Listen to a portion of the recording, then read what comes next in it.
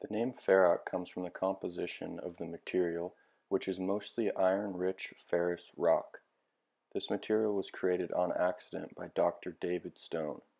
Stone initially threw out his failed science experiment, but shortly after realized that the material could potentially replace cement. Ferrock is created from waste steel dust and silica from ground-up glass. Upon reaction with carbon dioxide, it creates iron carbonate, which binds carbon dioxide from the atmosphere into the ferrock. Ferrock's greatest strength lies within its eco-friendly properties. 95% of ferrock is made from recycled materials.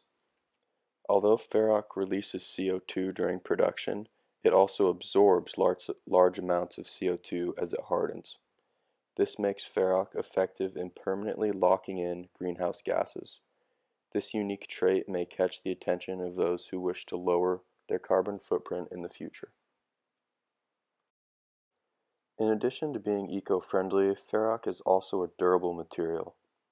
Ferrock can withstand more compression before breaking and is far more flexible than Portland cement. With all of these positive traits, ferrock sounds like it is a material that could be used today. David Stone, the inventor of ferrock, says he sees it as an important new material to be developed. He claims there is only so much Portland cement that can be made, and he believes the industry needs an alternative to the carbon-positive process of creating cement. His Ferrock might be just that.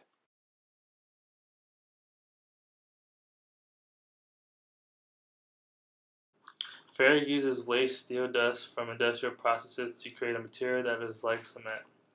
This material is well sustainable, strong, and environmentally superior to regular cement. Ferrock's environmental advantage compared to cement is that it usually releases carbon dioxide in the atmosphere. With ferric, the carbon dioxide is trapped and absorbed when drying, causing the greenhouse gas to diffuse into the mixture. It reacts to the material in the ferric mixture, causing it to react with the iron to become part of the material's mineral matrix. Ferric is significantly stronger than cement in compressive and flexural strength, causing it to be able to withstand more stress before breaking. Cracking and breaking is usually caused by the rusting of the iron dust. It can be used in salt water and other environments that would be too corrosive for cement.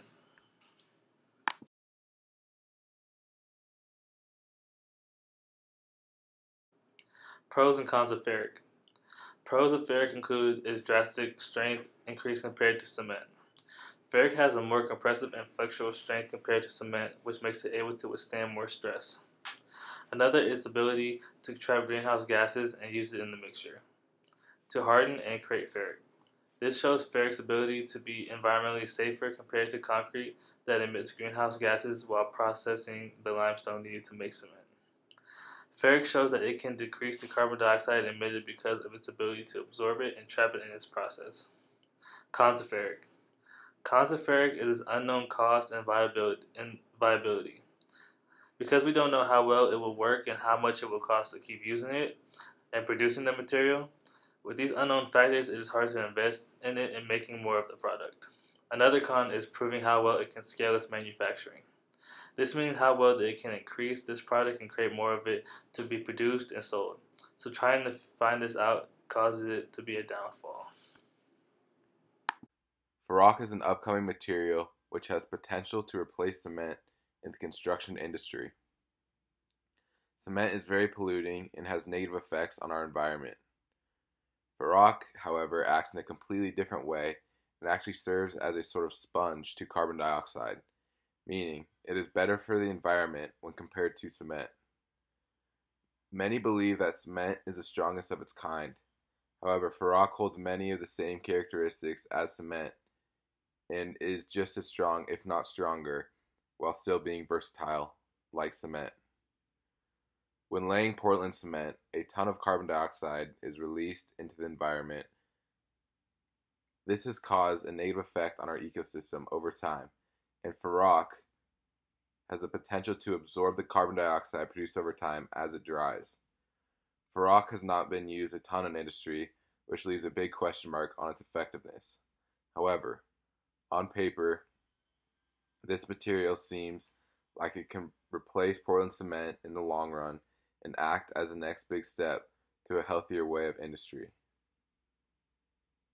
The demand for cement is always high, and it is said for every ton of cement produced, there's also about a ton of carbon dioxide released.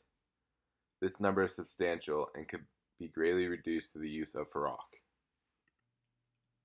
Ferrock is actually more flexible than cement, which means it could serve better in the long run because there would be no cracks or limited cracks. One of the most interesting things I learned about Ferrock is that it's made from recycled materials. Unlike cement, Ferrock will be using materials that have already been used, so it is the real, true, greener solution.